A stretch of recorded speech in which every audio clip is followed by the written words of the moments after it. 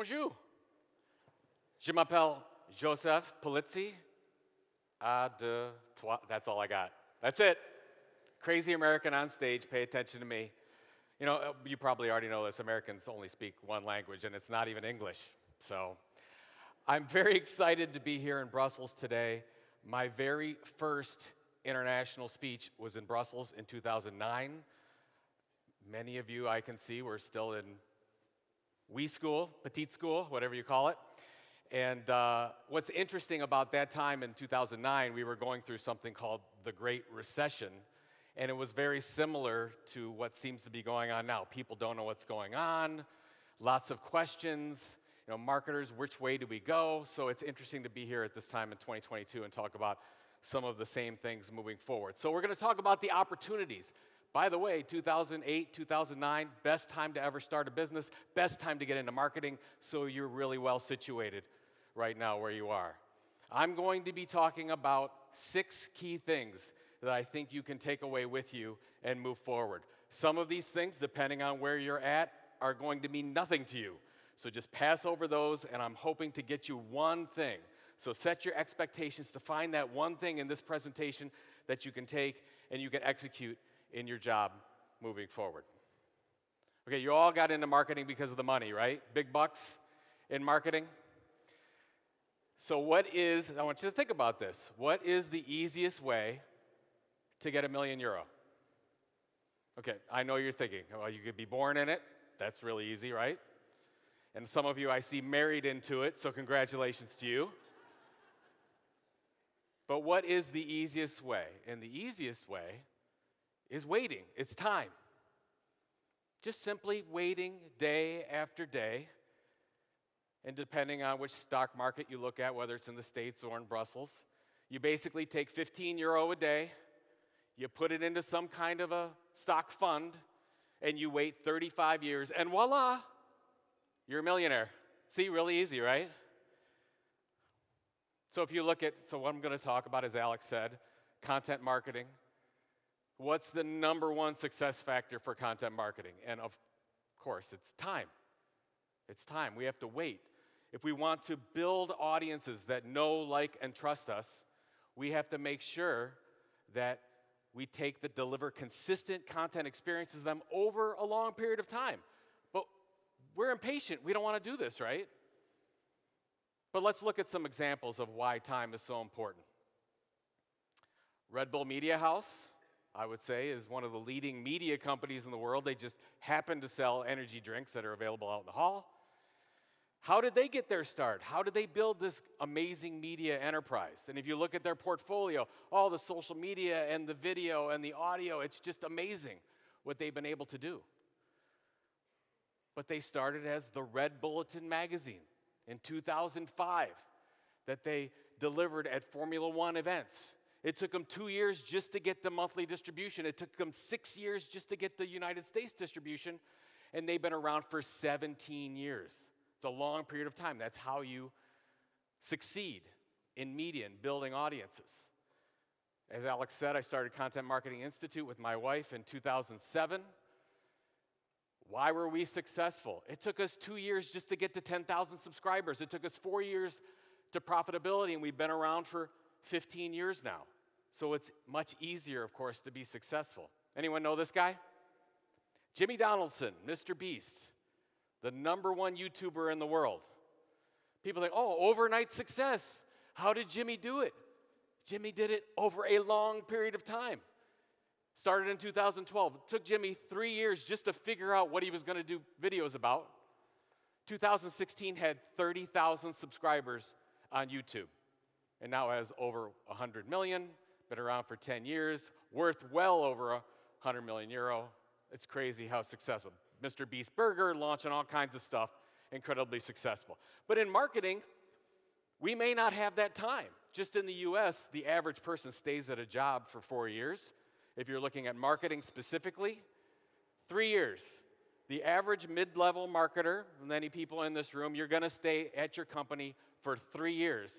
And then chief marketing officers, you know, it's a wonderful place to be when we know that we probably only got 24 months before we get fired. It's a tough position to be in, right? So we don't have that time. We are out of time, very similar to the U.S. ran out of time against the Netherlands. We needed a lot more time because we didn't play very well at all in that match. And it's the one time of the year, by the way, that we actually watch football well, real football, not American football, in the United States. So we're very excited. It's peak time for us right now. So we're out of time. What do? We've got to build these audiences. You want to keep your job. I would say that a solid long-term strategy is probably not enough for you right now.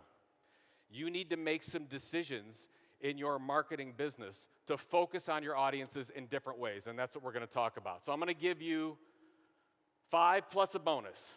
So we're going to talk about 5 here is my little roadmap up here, and then I'm going to give you a little bonus one to leave by, and look for that one thing in this presentation that you can take forward. All right. I want you to think. I want you to work on this one. If all the content that you created, your podcasts, your blogs, your emails, your webinars, your ebooks, your TikTok channel, whatever it is, if you stopped all of it, would your customers even notice? And it's a tough question, right? Because we probably would say they really wouldn't care. They wouldn't even, oh yeah, we haven't been producing our TikTok videos for 2 months now. Oh, I didn't even know. I had no idea. Oh, we stopped emailing you. Thank God, right? They're probably so excited. The solution, a lot of marketing executives I talk to always say, we need more content. We need to create more stuff. Right? It's never the right way to go.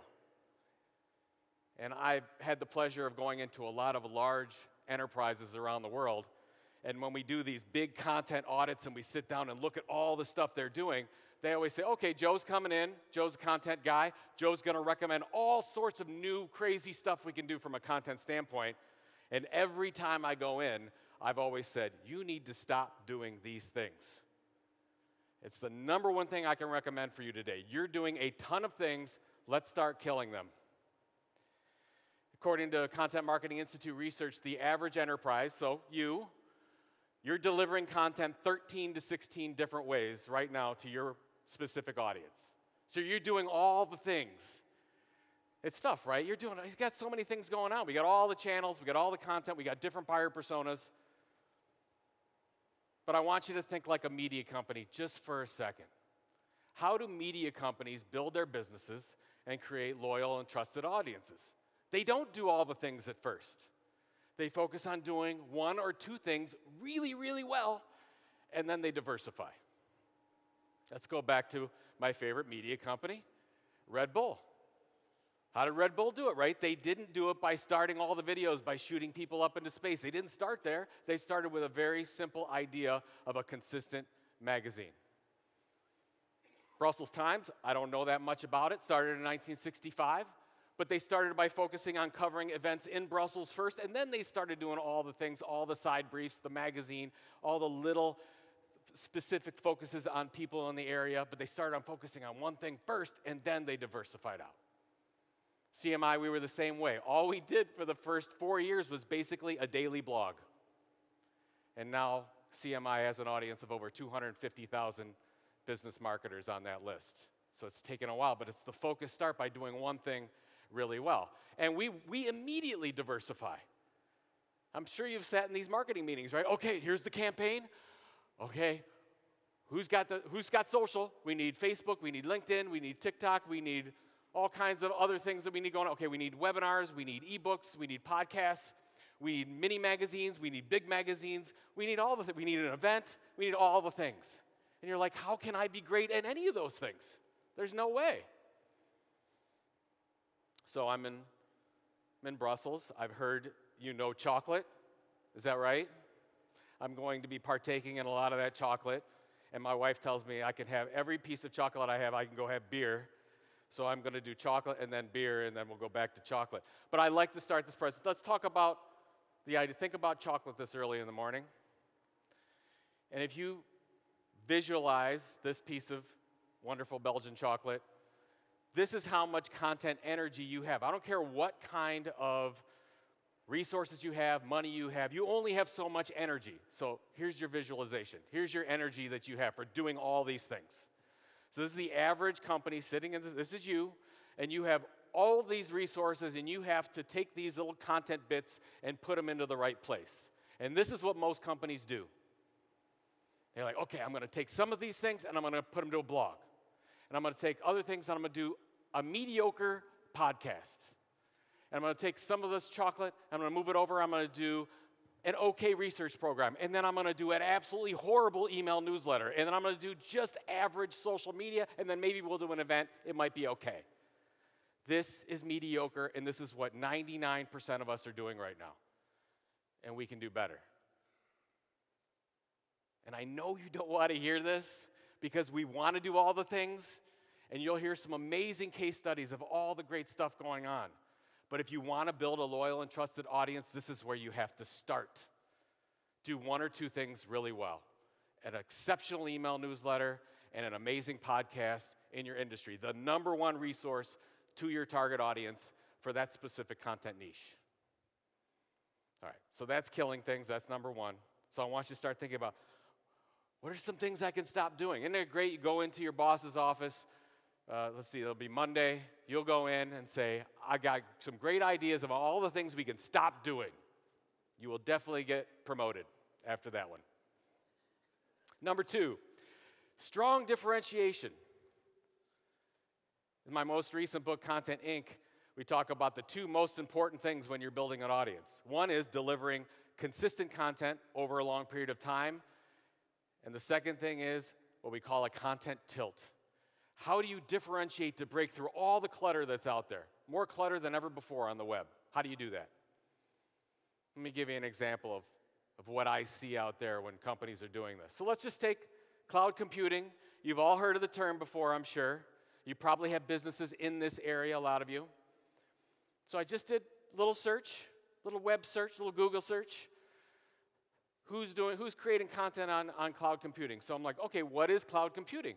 And I go and I look and I find Oracle, and I find Salesforce, and I find IBM, and I find Amazon, and all sorts of other ones. IBM, okay, I said them. They're all on there looking, and I actually looked at the content. I went through there, and you know what? I could take the content on IBM's site for this and move it to AWS, Amazon, and nobody would tell the difference. It is the same exact information. Now, I don't know what reason they had for doing this. Doesn't matter. Makes the point. You have to be talking about something different. How are you different? How are you telling your story differently? Okay, so we want this thing called this content tilt. How do we break through all that clutter with something that's different? Here's another, I was looking for all my chocolate examples. Here's another chocolate example. Here's Anne Reardon.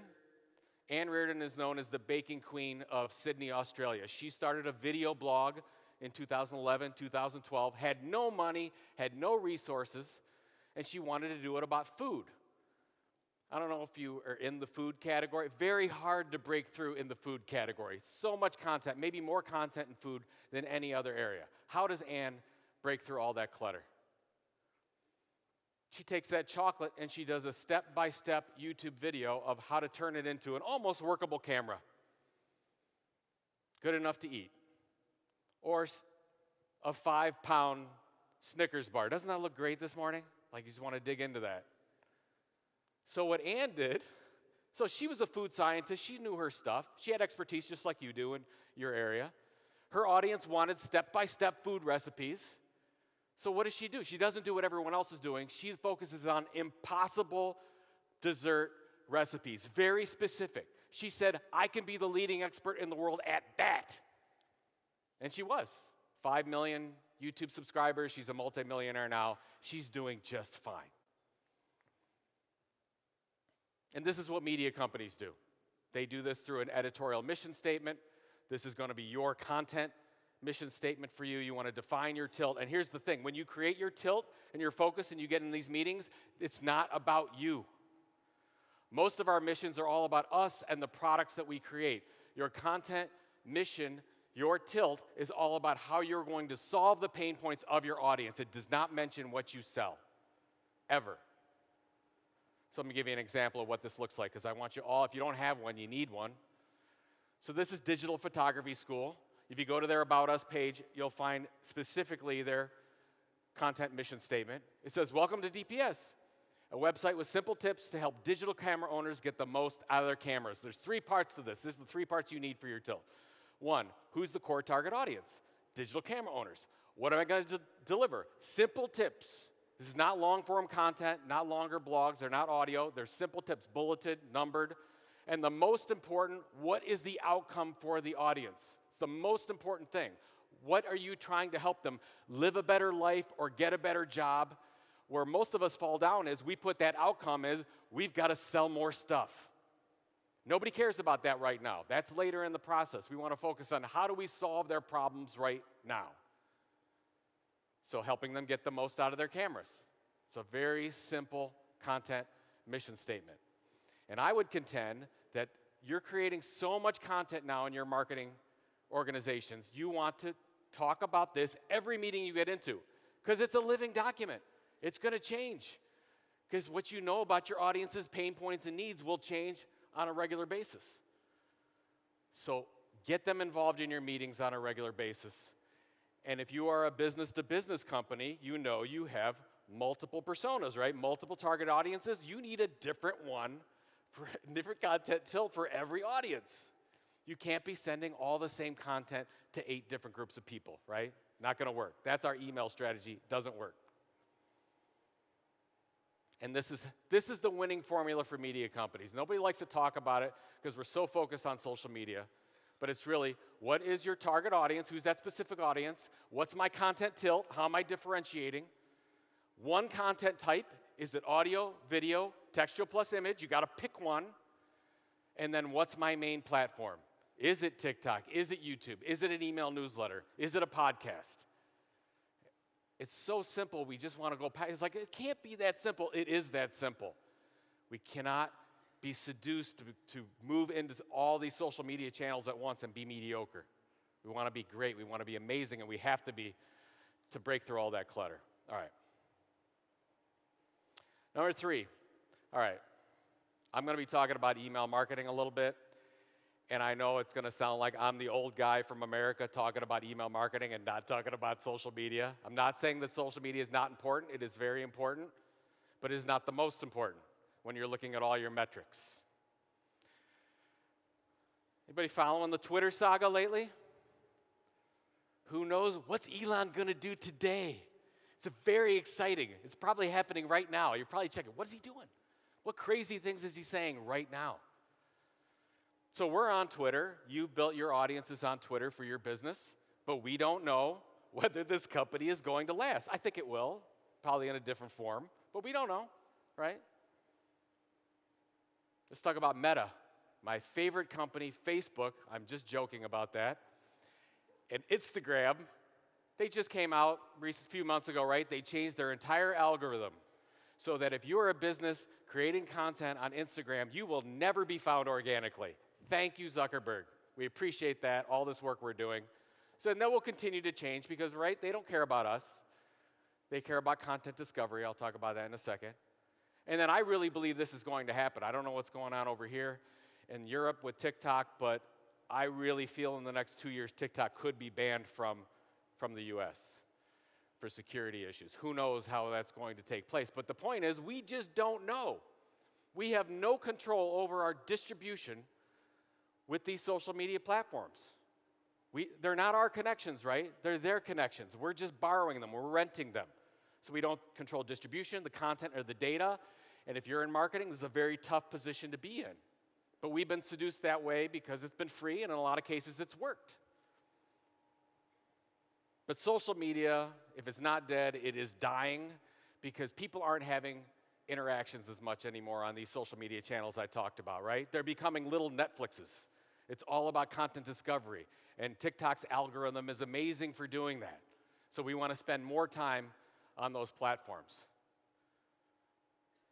But it's rented land. And if we look at this, good example, KBC, Brussels, I pulled up, they have 4,000 connections on LinkedIn, doing an okay job, putting out content. It's getting a little bit of interaction. Great, right? but not their connections, right? Those are LinkedIn's. Those are Microsoft's connections. They're not ours. And that's what I want you to think about is like, when you say my followers, check yourself. They're Twitter followers, they're LinkedIn connections that you just happen to be renting at this particular time in this moment as those companies allow you to do so. So it's rented land. So what do we want to focus on? We're going old school. Right now, the solution, it might change. Who knows? Marketing's moving fast. But I've been talking about this for over 20 years now, and it still is the same. Email, first-party data, having those connections, having that opt-in, GDPR compliant opt-in is important. And this is what we want.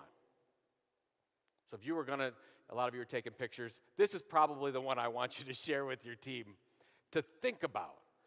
You absolutely should be leveraging your social media channels. But we want to move up the hierarchy whenever we can that makes sense. So you get your Facebook fans, you get your Instagram followers, you get your TikTok followers, you get your LinkedIn connections, and we want to go up. We want to move that into podcasts a little bit better. We can control distribution a little bit more, but not all the way. So still got Apple and Google and Spotify that are taking care of that for us. But where can we have the most control is in our email or direct membership. So it's a rent-to-own strategy. And if you look at the media business today, which I'm in all the time, the most valuable companies in the world from a media standpoint have robust email databases and many, many different subscriptions. So for you to work this thing, you need a remarkable email deliverable. And that doesn't mean getting 5 to 10% open rate. I talked with a marketer the other day. We were talking about open rates. That it's very hard today to figure them out because Apple's changing all the rules. But you say, okay, well, what's your open rate? Very proud of his 8.7% open rate. Very excited. And I said, you are spamming your audience. That's terrible. It should be at least 20%, 30%, 40%. So you need a remarkable newsletter. I don't know if any of you have watched the show Cheers. I grew up on Cheers, which will tell you a lot about me. This is Norm Peterson. Norm Peterson came into the bar every day in Cheers in Boston, and he showed up every time on time, very important, wanted his beer, and every time he showed up, he said something interesting. And this is the only two things you need to do. If you're sending an email, you want to send it consistently, every day, week, month, whatever your frequency is. And when you do, be interesting, be helpful. That's it. Don't sell so much. Do we have to sell all the time? No, we don't. We want to build relationships, make this thing work. BuzzFeed, U.S. media company out there, 2015, they were really struggling because all their audiences were built mostly on Facebook at the time. And the executive team sat down and said, oh my God, all of our audience distribution, all of our content distribution is controlled by other companies. What do we do? And they said, 2015, we're going to get 1 million opt-in subscribers. They did that. And now they have over 60 different email newsletters, some as sophisticated as Dog a Day or The Week in Cats, which is amazing, right? That's their audience. So how can you deliver really customized email solutions to your audience that they're actually going to open up? Because you're up here probably all thinking, I don't even look at my emails. But there's 1 or 2 emails every day that you open up, right? You're like, oh, I've got to open this. This is really important for my career, my life, my family, whatever it is. Focus on being that, the 1 or 2 that they open every day. So my new company, The Tilt, we focus on the creator economy. We said, okay, well, our thing is going to be an email newsletter. That's our key platform. And we're going to focus on 2 social networks, LinkedIn and Twitter, to drive traffic back to that. It's a very simple strategy, but you can look at something like this for every audience persona that you target. All right, number 4. All right, if the other 3 things that I just talked about, if you said, you're boring me, Joe, not relevant, not important, this is the money number. This is the most important. This is the trend that's happening in the States right now that a lot of people are just starting to talk about, that all marketers will be doing in the next 3 to 5 years. So you get the jump on that, acquiring content assets. So I started in the publishing media industry in 99, 2000, so it's been 22, 23 years. And I was taught by some of the smartest publishers out there that when you do your budgets for the next year, you grow two ways, right? You grow organically. What are the things we're going to do ourselves to grow our revenues and profits? And then the other half is, who are we going to acquire? Who are we going to acquire in our space so we can grow more rapidly? And what we found out is that marketers don't do this very often, right? How many email lists or how many podcasts or how many blog sites have you purchased in your company over the past 5 years? Probably none. Most of us don't focus on that. But if we want to do media, which we're all doing, you're all media companies, we've got to look at both sides, organic growth and acquisition growth. New York Times, a very small newspaper in the States, a lot of people look at the New York Times and they're like, oh, of course, they made the transition over from print to digital, and that's why they're successful. No, that's not why they're successful. They're successful because of their acquisition strategy. They purchased Wirecutter, an amazing e-commerce site that has really grown their e-revenues. Anybody know Wordle? This little site called Wordle that they purchased for a song. You have that saying? Do you say purchase for a song? It means for like a six-pack of Duvel. That's how much they purchased that for. It's very inexpensive. And then The Athletic, one of the leading sports media sites, they purchased them. And of course, if you look at their revenues and their profits, by any way you look at them over the past couple years, New York Times has been successful. And a lot of people don't look at how they become successful. But then you might say, Joe, but what about Red Bull? What about something like that? Well, they've moved that direction as well and been doing it for a long time. So you have to think about your strategy of growth, mostly organic in the past. You've got to focus on acquiring. Red Bull, about half of the brands that they have been purchased over time. We don't think about that. We don't look at it, but it's absolutely true. Here's a company called Arrow Electronics. They did $34 billion in revenue last year. They're a Fortune 120 company. If you said, Joe, who's the largest and leading media company in the business-to-business electronic space? I would say it's not a media company. It's Arrow Electronics. They sell electronics equipment. How'd they do that? They purchased every one of these media companies. In all, it was 52 or 53 brands. They whittled those down to about 30. They have over 1 million opt-in followers in all these. And what's amazing about this is they're profitable just with these publications. They market their services as well, but they're actually driving profit. I'll get to that in a second as we go. Anybody familiar with marketing automation? HubSpot? HubSpot is amazing what they're doing in this strategy. They bought The Hustle, which is about 1.5 million email newsletter lists that they purchased for not a lot of money.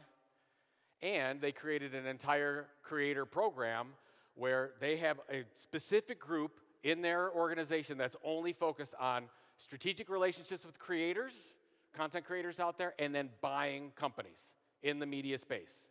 So that they're trying to be the number one media company for small business tech that's out there. And why not? So let's look at the creator economy. If you're not familiar with that term, these are all the content creators out there trying to build full-time businesses. They're bloggers, they're YouTubers, they're TikTokers, and they're trying to build a full-time business, and that's what we cover at The Tilt. There's 200 million of these individuals out there. They're making between 50 and 100,000 a year. They're really, really good at building audience, but they're terrible at making money. And 20% of this group of people are looking to sell. They're looking to sell to you. Because they're like, hey, I've grown a big audience, but I don't know how to monetize. Well, you do a really good job monetizing because you have products and services already. So you can go out and purchase these companies that are out there. So I want you to start thinking about this. And here's a little to-do, some take-home about how you can do this. So first of all, this is a new thing. You're probably not used to this. You have to find the person in your organization that's responsible for money. Who is it, the chief financial officer? Who's the person that's going to allow you to do this? So talk to them. Talk to them about the HubSpot strategy, the Arrow Electronics strategy, that this is happening right now. And then you make your wish list. Who are the bloggers in your industry? Basically, where's your audience hanging out if they're not with you? Where are they on a blog? Are they following a certain TikTok? Is it a YouTube channel? Is it a podcast? Make a list of all these And then we're going to start trying this out. Let's test some of these. Reach out to these people. See if you can get some partnerships, some programs together. See what works. Make your short list, and you try one. And I know this sounds really, really weird, and you're like, no, not in Belgium. We're not doing that stuff. But I tell you, absolutely, this is going to happen. It's very, very difficult to build as you know, to build an audience. These people have done it, so you can either spend the 18 months, 2 years, 3 years in building this, in this uncertainty that we're at, or you can go and buy them for not that much money. In a lot of cases, the cost of one campaign maybe that you're doing. All right, number 5. Last one, and then we'll get to the bonus. Driving diverse revenue streams. When I talk to a lot of marketers out there, this is their content marketing strategy. This is basically what it looks like. I've got my website. We're doing the blogging. We're focused on search engine optimization. We want to be found in Google. We're going to do some ebooks for lead generation. We're going to drive leads through social. We're going to have our wonderful email program. Boom, we're done. That's it. And that's fine. But it's like content marketing 1.0. This is the minimum. This is table stakes. This is it. But as Robert Rose and I talked about this is our 2017 book, Killing Marketing, we made the contention that marketing, your group of people in your organization, should generate profit by itself. I don't know if is that exciting? I don't know if that is a good feeling or not. Basically, you're going to have to do that, I believe, to keep your job in the future. You have to think more like a media company and drive different sorts of direct revenue. So this is the model. This is it. So you build a loyal audience. You're just like a media company. You've built a loyal audience around some content niche.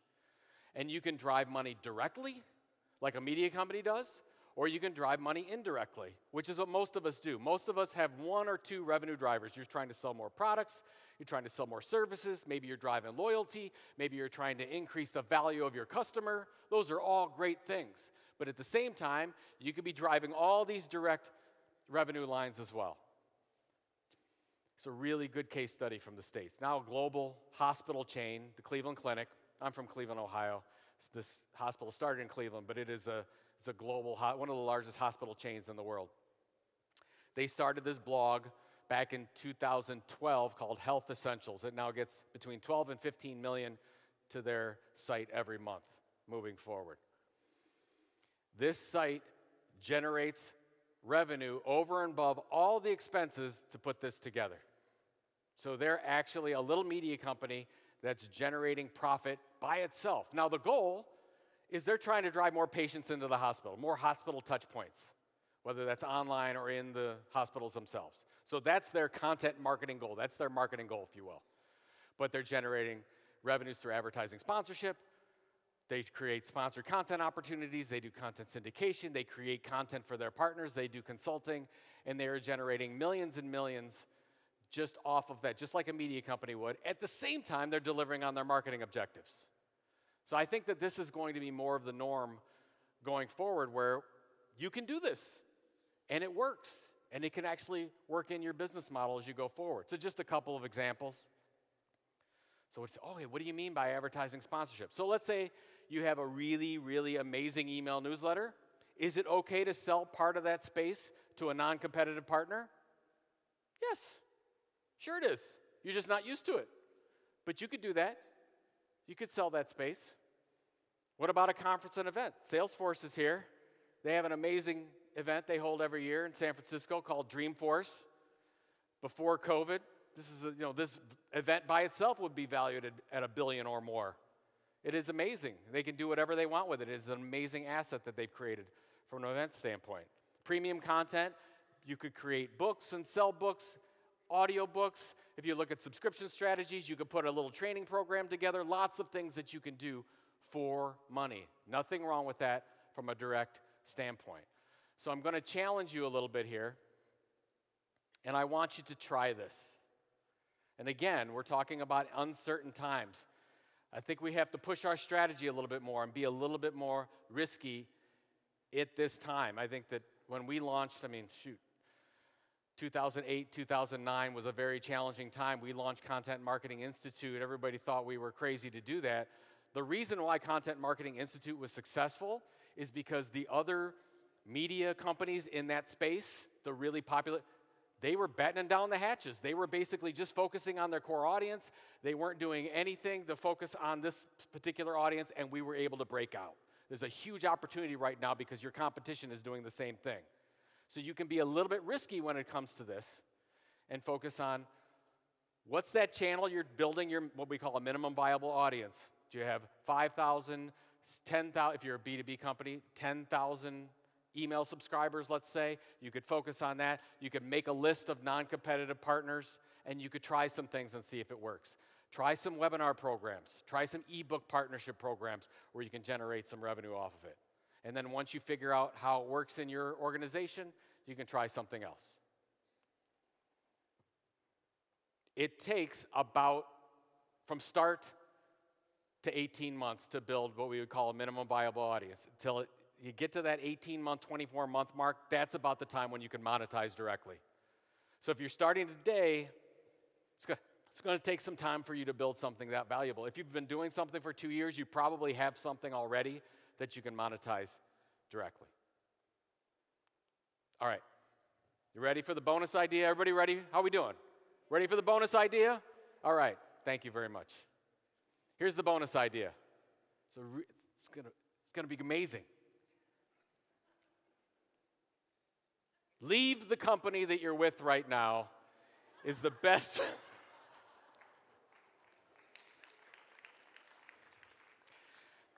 Now, I say this jokingly, but it's true.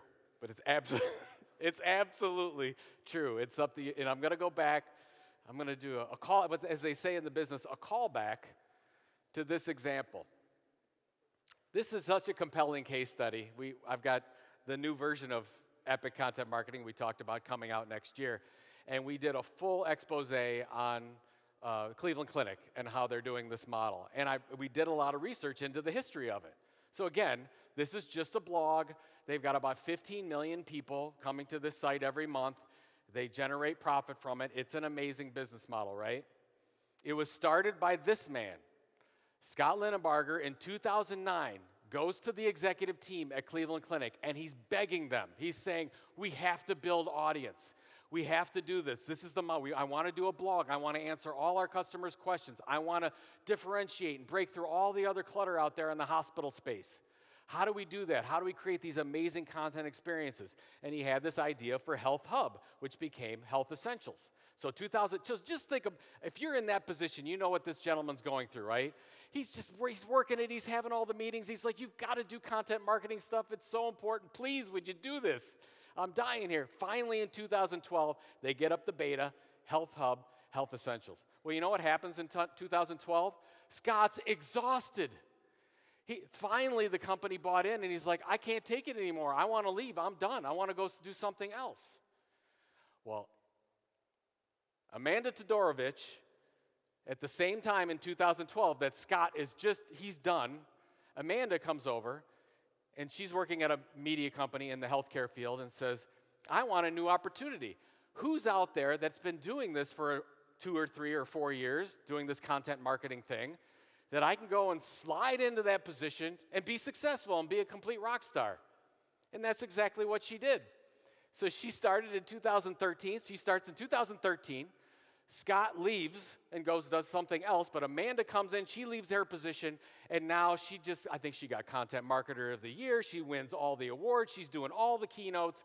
She's now Executive Director of Content Marketing for one of the largest hospital chains in the world, and she's doing a world tour of how amazing she is. And she is amazing, by the way. But there's poor Scott. He was done. So here's the thing. There are a lot of companies out there in Belgium that have just done the same thing. Somebody has really worked hard building that whole thing and getting the whole thing set up for content marketing, and right now they're exhausted. They're going to leave, and you're like, I can't get buy-in at my current company. I've tried and tried. Well, what are you going to do? You're going to just what's the definition of insanity? Doing the same thing over and over and over again? Well, maybe you should just leave. So my advice is find a company that buys in. If you've tried over and over again and you can't get it to work and you can't get your organization to buy into this type, to building an audience, to really going in this next direction, Find somebody that's been doing it for 3 years and become an Amanda. Be Amanda is basically what I'm trying to tell you to be. All right, in wrapping up, here's what I want you to think about. Here's the 4 things I want you to do. What's something that you can kill going into 2023? Not like a marketing, I have to be specific. So people record this and then they'll take me out of context. What's a marketing initiative that you can kill? Something that is not adding value that you can take those resources and put to something else and be amazing. That's 1. 2, be honest with your team. Are you really differentiating? Are you really delivering value in that email newsletter? Little good activity to do. Get your marketing team around the table and look at your marketing. Are you reading it? Are you opening the emails? I don't know. Is it really engaging? Is it working? So that's 2. Number 3, by all means, I looked at the agenda. By the way, great job with the agenda. You're going to have some amazing social media examples and cases to go through here. And by all means, learn from them, lean into them, all good. But remember, it's not your land. That's not yours. That's theirs. You are building up Facebook and Twitter and Instagram and TikTok and whatever else. I mean, I lived through Google+. I worked for the marketer at a large enterprise that literally the day Google+ said we're shutting down, cried. They grew up their little photography Google+ to over 1 million people and then the next day it was gone.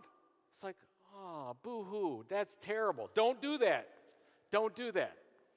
Rent to own. Move it over to something you can control. And number 4, in these uncertain times, yes, there's a huge opportunity though. Time is of the essence. Take this seriously. You can do all the work and do all the content marketing and build your own audience, and it takes time and patience, as we talked about. Or you can go out and buy some of these things, put in the process now, and go ahead and buy that first song and save yourself a lot of time and trouble. Did everyone find your one thing?